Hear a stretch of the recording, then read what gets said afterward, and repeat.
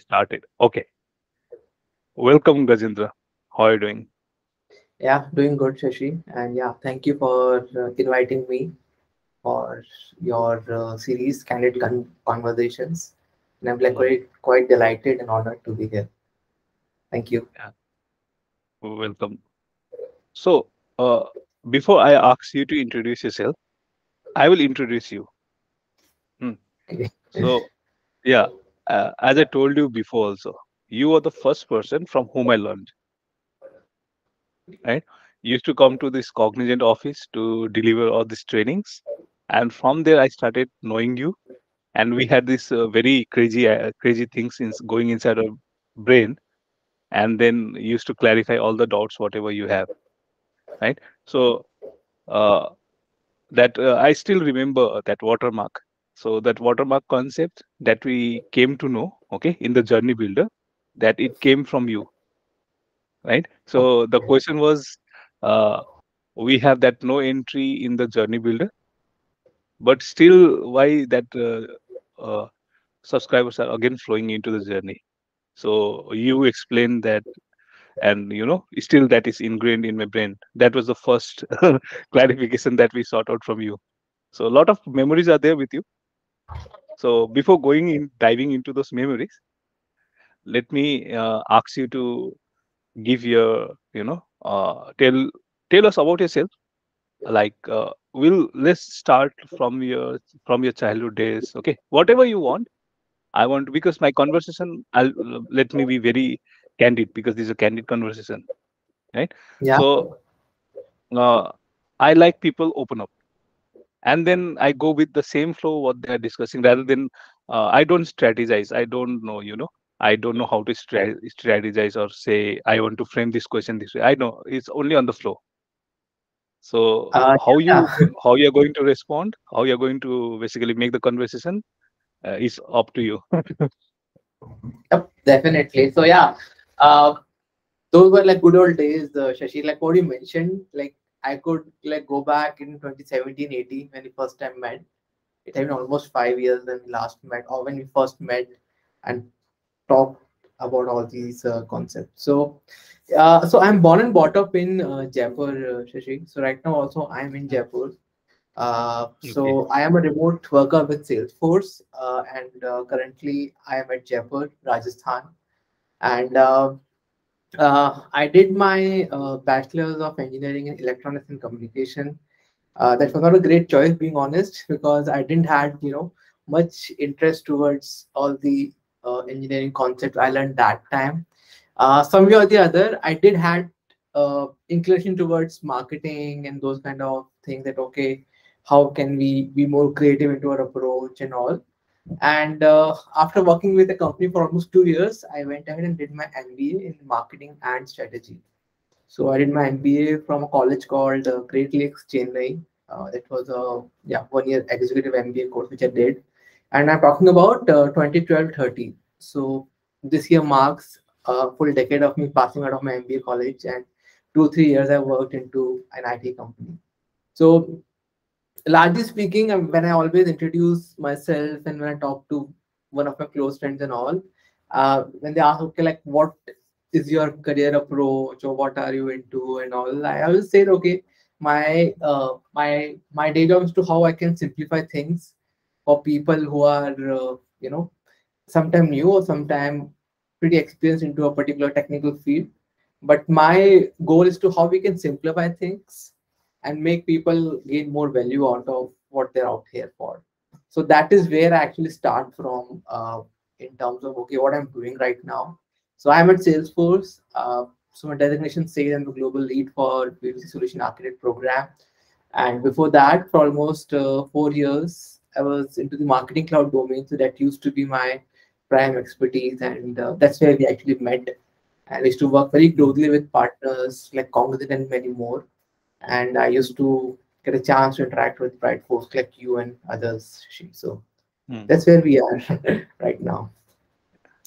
Yeah, Jaipur is one of the beautiful city in India, Yeah, yeah, definitely. I mean, right? uh, yeah, and I'm so like right now thankful that okay, I'm getting an opportunity to like stay at Jaipur. with my parents, and so I got a 2 year old daughter. She's also getting an what to say, a good time to spend with their grandparents and relatives around. So I Hmm. totally appreciate the opportunity I'm getting. So, for your 2 years daughter, right? If you have to Yeah. give her some advice regarding career, okay, once it grows up and start understanding, what will be your advice to your daughter? I mean, this is something which I learned quite recently, and that is what I'm kind of sticking with all over. Shashi, is like, if I have to give one advice to my daughter, or in fact anyone like who is asking for anything, it is something like enthusiasm is more important than talent. Just to say that, I mean, even if I'm talented into a certain job and all, but I'm not in, and I'm doing it very passionately and all. But after 2 years, 3 years, when my interest is going down, my Mm, efficiency will also, be no longer mm, there, and I'll start missing out points and all. But if I'm enthusiastic into a certain activity, even if it is 5 years, 6 years, I'm to that place. Even if I'm like half skilled, but if I'm enthusiastic, I will learn all of that part, and I'll actually mm, succeed into my career also. So mm, I actually learned it good or sorry, easy or hard way, but definitely that is what I'm kind of sticking with. That enthusiasm, your interest is greater than your talent, and that mm, will only take you forward. So yeah, that's kind of mm, one advice I will try to give to my daughter. mm. Although she Yeah. doesn't Yeah. listen to me much, but still.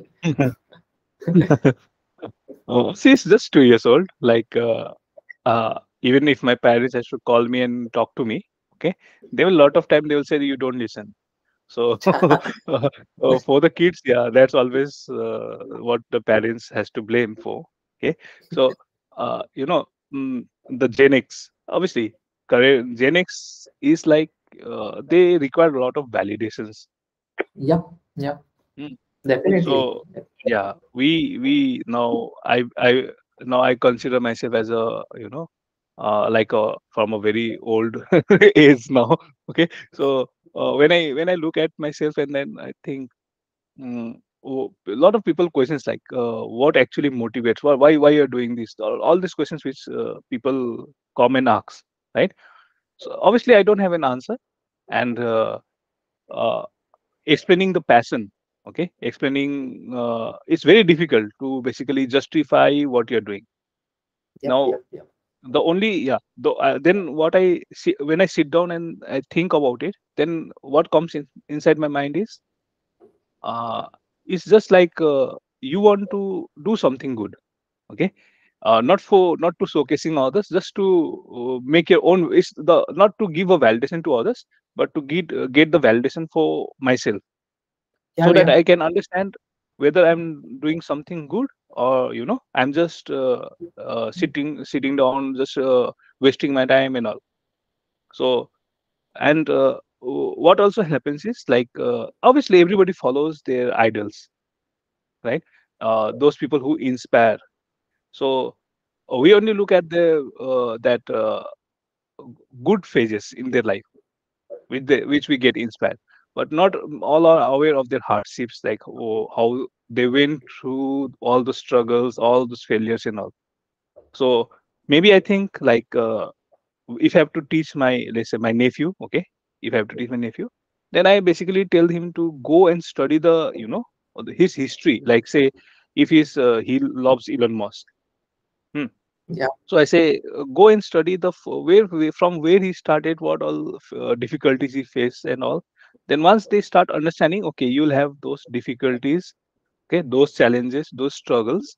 Then they will know that this is a part of life, and they will not be demotivated. Okay, yeah. they will understand like what I'm saying is, if our teacher used to say, where do you want to see yourself 10 years after 10 years? So nowadays people are like, I want to do everything in 1 year. Right. So uh, all those 10 years hardship and all, they it's obviously not everybody, it feels like it's too overwhelming, rather than let's go to the beach and have some beer. Rather, why should neglect that place and say I don't want to go there, I want to study. So Anyway, I think that happens with me every time I go very philosophy. No, no. I mean, people actually just. I mean, that is the unfortunate human tendency that people do learn it the hard way only. Even if someone will Mm, come and tell you that, hey, uh, don't go and do, or do XYZ stuff. Only when you go and hit a loss on yourself, you'll actually learn it, and then you keep in mind. So it's mm, very hard to become that wise and learn from others' mistake. But yeah, that's what people say. mm. Do mistakes as early as possible so that you can learn and move ahead. Exactly, yeah. Like, with this all this candid conversation, now I have lot of videos that I have to still upload. Okay, so yeah, I get this feedback. People saying that, Sasi, don't upload daily. Okay. Mm. Then I asked why. Okay, they say that it will not reach out to people when you're uploading daily. Hmm. Then I said, Okay. if I have to concentrate on videos, then who is going to do my office work? My boss is going to kill me. So, and also, it's not like I'm trying to reach out to people. Okay, those people who wants to learn, they have to reach out. Why should I go and say, guys, I'm here, come and I'm going to teach you? That it will be the reverse case, right? So Yeah. anyway, Yeah. uh, yeah, current, yeah, social media trend and all the things, I basically don't buy. Okay. I mean, this is more like dopamine people do get, right? Like because of Mm, a quick uh, spike when they start getting onto Instagram reels and all. Yeah, I mean, mm. it's that quick spike of interest they get, and it kind of takes away the focus. Can't blame. Yeah.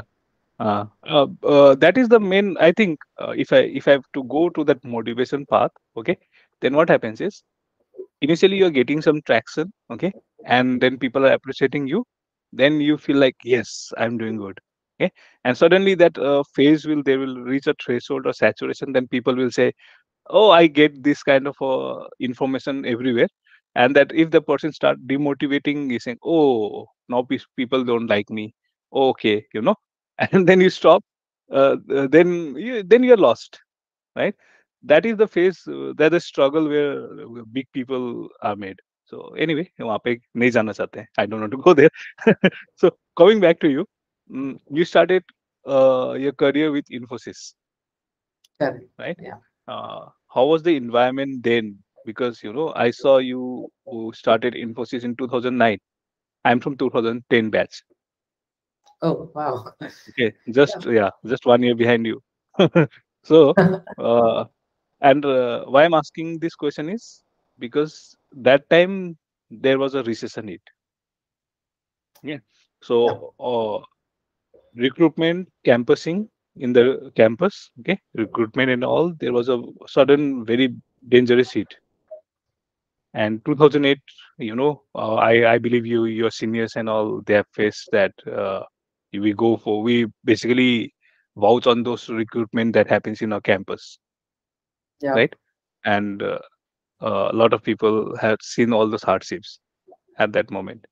So you are from 2009.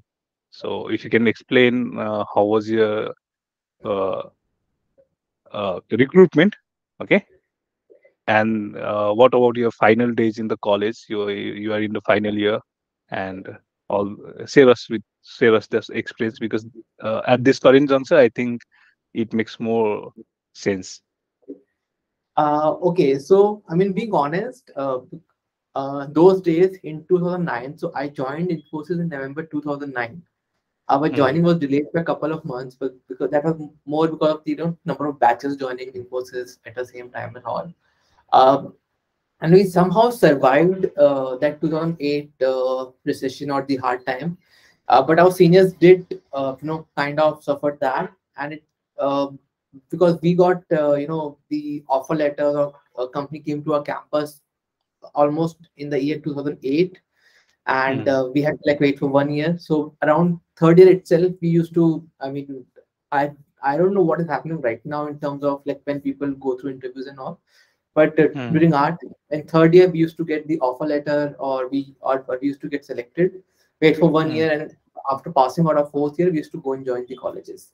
But overall, what I can like share in terms of recession, it is definitely something hard, and no level of guidance or no level of consoling words can kind of ease people down. It is there, Mm, and it will be there for almost a year. It's only there that what you can plan in advance, mm, and kind of cope up with these kind of times. So what someone mm, can do, because someone was chatting with me earlier on the same topic, that okay, what to do, what not to do, kind of thing. He was not, I mean, he was almost 2 to 3 years of experience, and he was just trying to understand what can be done best into these kind of times. So what are general, or whatever like outcome of the discussion was like, number one, be ready for the worst, in terms of okay, if I have got skill A or B, if I'm onto marketing cloud, I should actually be ready to start learning more skills around, say, like project management or QA or testing. So like, so that if tomorrow, if my company has to understand like, okay, where is my skill set lies, they know that this person is not just marketing cloud techie, where we might have to select few people, but this guy also has got QA and PM kind of skill set as well. So number one is how to get add more skill sets, and second is how to add more um, folks in your network who can help you when the difficult time arises. I mean, I just hope that mm, we are able to sail through, but only when you've got people in your network who can, not saying just help, but who show up. mm. Because not Yeah. everyone might be able to help you to, hey, I've got a job for you. I'll actually recommend you here and there. But people show up and they listen to you and they try to understand, okay, what are you going through? It also helps you and keep your mind sane and keep your mind in balance, and Mm, kind of get through all of these, yeah, mm. challenges. True. Yeah. What I see, I even study recession and everything, right? So, uh, what happens is, yeah, definitely there will be a lot of streamline that organization will go through during this phase of the slowdown, and you have to basically not be in the tendency of switching the companies at that moment. You should Yep, basically, keep your profile better low, okay, and stick to the company. Okay, maybe create a dependency in a project in such a way that they have to think 10 times of thinking about you, right? So creating dependency in the project is one of the most important thing that you can do. Okay, and what happens is, once this phase slow downs, okay, and then again, like if I give an example, actually 2006 was the bubble start. Okay, yep, so the 2006 spike is very slow, but the 2007 and 2008 spike becomes more danger. Okay, and then 2009, then they'll start. Okay, now we are going to be in the stable state. Okay, and then yep, from 2010 it speaks up, because it can't be like in always in the downtrend. It has to spike up. correct. So for us, when we were in 2010, hmm, when Cognizant came us for recruitment, they came for say around April May, in the month of April May. Okay, Yep, and we had an exam around say June July. Okay, as soon as the uh, exam was complete, okay, forget about the results, exam is complete, we were asked to join. So yep, a lot of my friends, they didn't even visited the place. After, like, you are staying in a hostel, okay, and you're doing exams are complete. Hmm. So within 1 week, they got a joining letter and they said, okay, you have to come and join. So that was the demand that happened. So after the yep. slowdown, there becomes a huge demand that actually spikes up. So I would say everyone to basically just hold their horses, right, and stick there. And suddenly, after all this slowdown, there will be a spike, and then you can leverage the spike and do Uh, whatever you want to do after that. Definitely. In fact, I know one of my senior, and he was mentioning that he got impacted both the times in the earlier position, Mm, like 2008 and the one earlier which happened. And he said that in the larger scheme of things, it won't much matter. Like, you will actually sail off. I mean, it is not the end of the world for any of one of us. It's just that to uh, it would be difficult period for a couple of months, but then you will find some place, or you will not be impacted first in the relevant situation. But even if it happens, you will find a place, and within 6 8 months, when things start onto a better trajectory, you will find the pace in your career as well. So it is not the end of the world for anyone, and it actually came from one of my senior, like I told. So he told, yeah, don't worry as much, and yeah, things will pass by. Uh, yeah, that one might be one of the inspiration for people, that there are people who actually survived, and though they got affected, they made their place again, right? Yeah. So just we don't want to go into different direction with this discussion. You know, talking about like how many people they. Everybody is after. I have so much of EMI. I have my child to, so I have Yeah, a loan and all. So God bless them. Okay. yeah. Uh, Coming back to you, hmm, so what was the environment in Infosys? We all I idolize, you know, him, Murthy. So Sir Yeah, Murthy, I mean, that was the first kind of a big world exposure for me, because till 2009 I was in Jaipur. It was like a tier two city, so we haven't seen like how like Bang I mean like how big cities like Bangalore or like places are.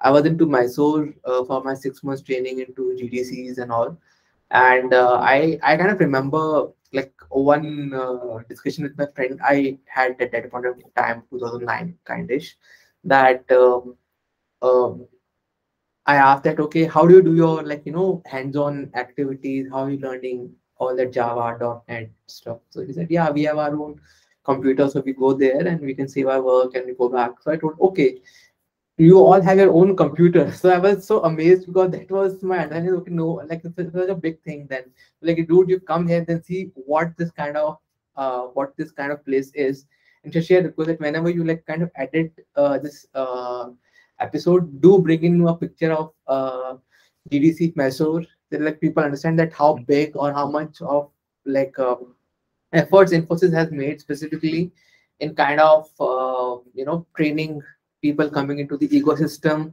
and how big that place is, and things like that. So yeah, I mean, I kind of went there, and the first time when I entered Mysore campus, I was like awestruck and see all the big buildings, and they have the building in the shape of Infosys, like INFOSYS. It's like the buildings through a drone mm, shot, through aerial shot, you can see that Infosys mm, written. Pretty good environment, and that's where I learned that this how the I mean, that's how big the world is, and a lot to learn and lot to do out there. And Murthy and Nam out there, they were pretty big inspiration on how to stay humble and still mm. achieve big things. So I mean, Yeah. they are like good example of all these values. Obviously, I think, yeah, Sudha Murthy, ma'am, she is obviously more inspirational. That current, if you see her videos and all, then Yep, it's like yep, the woman behind Infosys. So see, and if you study her story also, you'll understand. Like when she started an NGO going to a village, okay. She had dressed up with maybe a skirt or jeans, what she was saying. Okay, and she wanted to help the people. She wanted to go to the village and help them, and yeah. they were basically not properly communicating with her. And then she felt, I want to do something good, but why these people are not able to connect with me? So her father advised her that if you want to connect, you have to be like them, a simple people, right? Then she started wearing sari. So the story of why she started wearing sari, then that suit and all, the story itself is a very big lesson for everyone. Oh yeah, I mean, she was a very strong character, and uh, I am falling short of memory, Shashi. But what I have also read was she was like one of the first women engineer in Tata Motors in Pune. So Oh yeah, right, yeah. she So used to, yeah.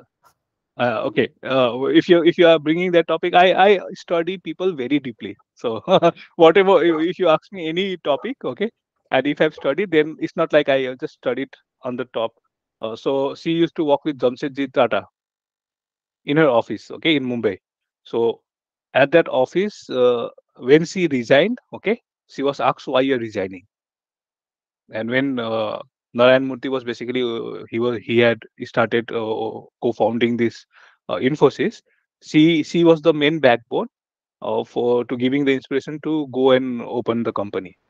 And once basically they open up, okay, they open up and they basically made they went to the Tata house, okay, and they met with the chairman. So that's why they have a very good rapport with Ratan Tata and all. So that viral image that goes when uh, Narayan Murthy goes and touches the feet of Ratan Tata and all. So why that is viral? There is a story behind it. Yep, Okay, yep, yep. so inspiration that came was from what Jamshedji Tata said when she was leaving the company. Hmm. So everything is an inspiration. If I have to go, I don't want to go there because it will become more. I can talk Yeah, about her for more than 5 hours because uh, I read people, I listen to them very religiously. More than I think I've read about her more than 5 years. So I can talk for 5 years about her. and Okay. it was a great inspiration. Yeah, I mean, any given day, the kind of culture they had. Yeah. Mm. So now you are actually the B2C architect in Salesforce.